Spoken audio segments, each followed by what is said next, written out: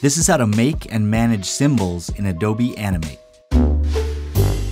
Alright, so before we get started, let's quickly go over what the difference is between a shape and a symbol. So a shape, if I click here, you can see I can still select all the different parts of the shape, because a shape is anything that was drawn with, let's say, the brush, shape tool, anything like that that's still in, let's call it, drawing or art form that you can still manipulate. Like I can go to the paint bucket tool, change this.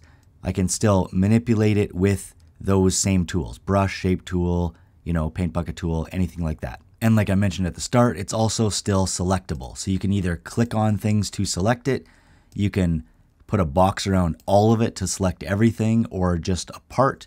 And then if you do that, you can just delete it, or you can click on the keyframe. I have shape shoe here. That'll also select all of it. A symbol, on the other hand, if I click over here, is actually a container for the original art.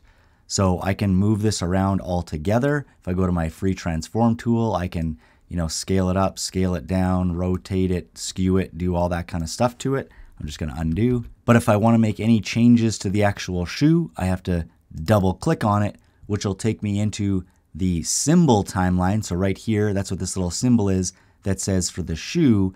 And now this shoe that was a symbol is now back to being art that I can manipulate the same way that I could for the other one over here.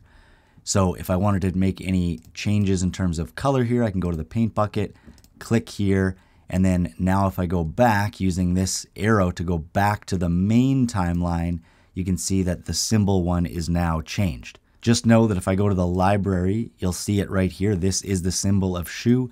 If I had multiple instances of that shoe, that symbol shoe on here, and I went into any one of them, so if I double click on this one and go in, and I use that paint bucket to change it back, so I'm gonna pick this color and click that, you can see that it'll change all of them. So now when I go back, all of the symbol shoes will be the same. But if I click back over on this one and decided to change the color of that one to something different, you can see that it doesn't impact the other ones because that one's a separate shoe that's still art that's not part of this symbol.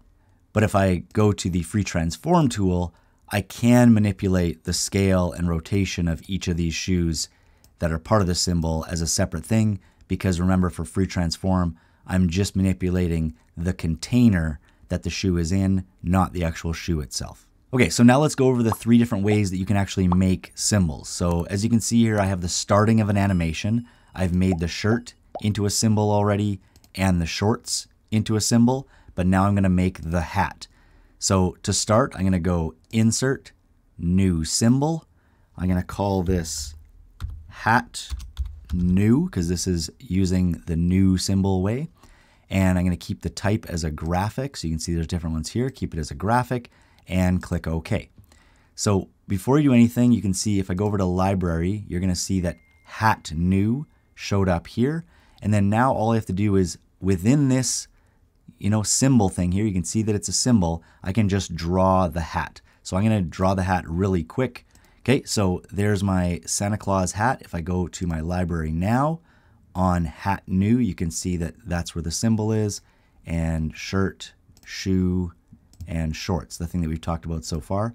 So Hat New. Now, if I go back to, so if you see here, this is within the symbol. So if I click this back arrow and go back to my main animation, all I have to do is drag Hat New onto the stage and let go. I'm just going to undo that for a second because you got to make sure that you're on the right layer. So I already have a hat layer made.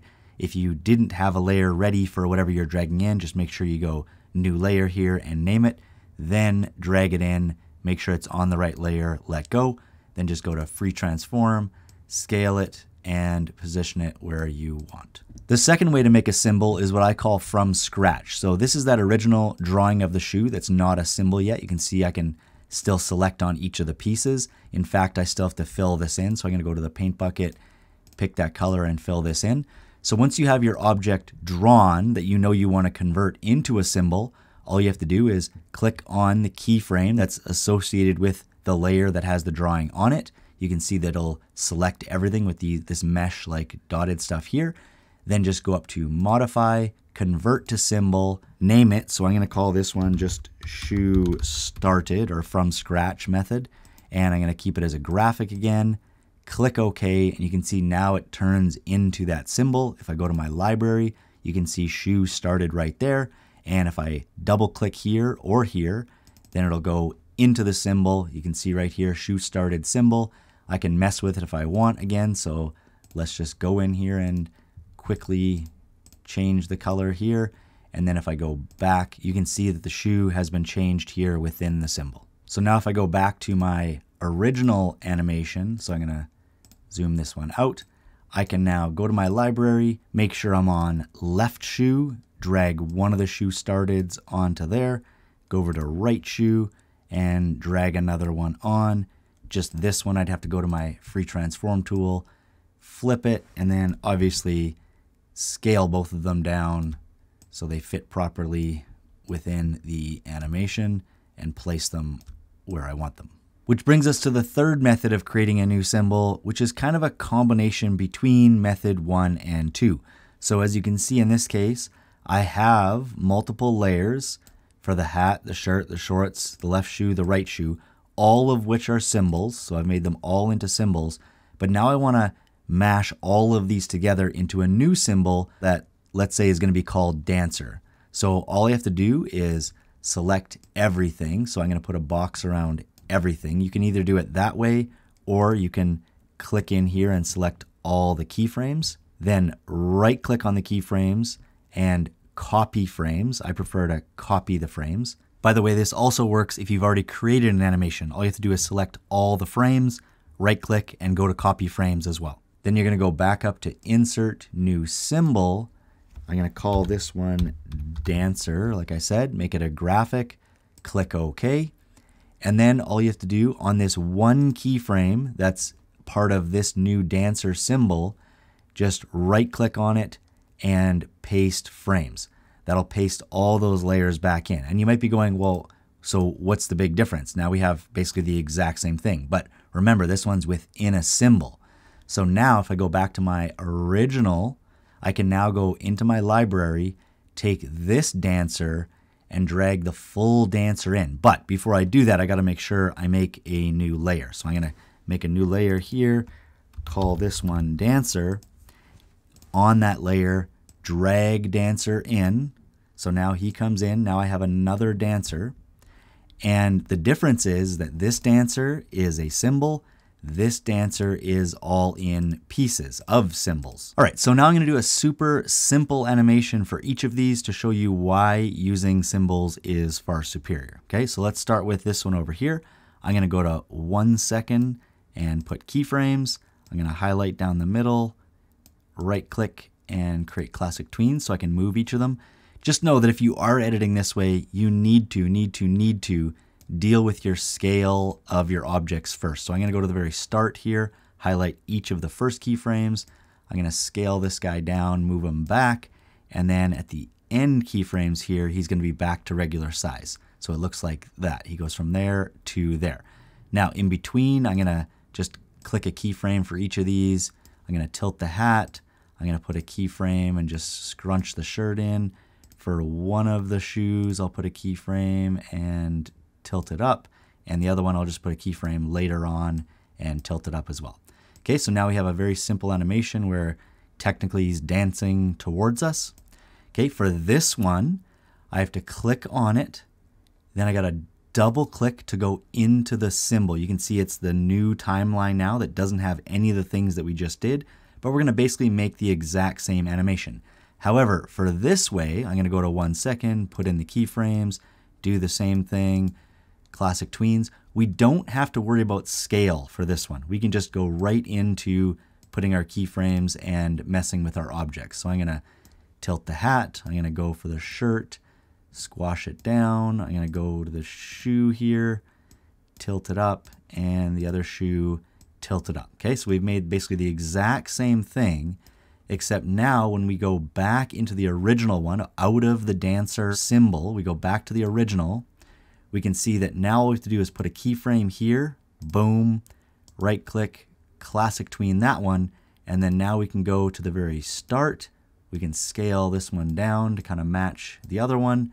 And then at the end here, they'll be the same size. So we made the exact same animation basically, but the difference is, and this is where the big key comes in. Now if I want to do anything with this one, if I want to change the size, or let's just say even move it. So I'm going to put a keyframe in the middle here and go, well, what if he danced over here instead? So now this guy dances over to the side and then back to the middle. If I wanted to do that with this one, it's going to be a super pain in the butt because I'd have to try, I'm going to do it at the exact same spot. I'm going to try and put keyframes there and move this one over, do the exact same thing. But you're going to see you're going to run into just an absolute mess because there's all these other keyframes in here that are dealing with motion, size, scale, plus the rotation and movement of each object. It is just much better. I hope that's a clear example of why using symbols is much more advantageous. So basically the key thing to remember is that when you're using symbols, you should do your micro movements within the symbol. So if I double click here and go within the dancer symbol, you're going to do your micro movements. So in this case, it would be the way the shoes, the pants, everything are moving. Do those within the symbol on the unique timeline that is linked and associated with that particular symbol. So in this case, the dancer symbol. And then if I go back out to the original, do your macro movements, so the position and scale movements of the entire dancer, do those outside on the main timeline to the container of the symbol. And where that's the most obvious, if I add another layer here, I'm going to call this one just dancer copy. If I drag another iteration of the dancer onto the stage, this one I'm not going to resize or anything, you're going to notice that both of these dancers have the same micro movements. So the hat, the pants, everything are going to move the exact same, but their macro movements are going to be different, as evident by the fact that this one's not moving and this one is. And finally, I just want you to remember as well that if I go into this symbol and then I go into the shirt symbol, so a little bit of symbol inception here, go from original to dancer, now we're in the shirt symbol. That's the original artwork. So if I click on it, you're going to see those dots. So this is the original thing that I drew using lines and shapes. But if I go to the paint bucket and I change its color, it's going to affect everything because I've changed the original artwork. So every single symbol that is using that artwork is going to change along with it.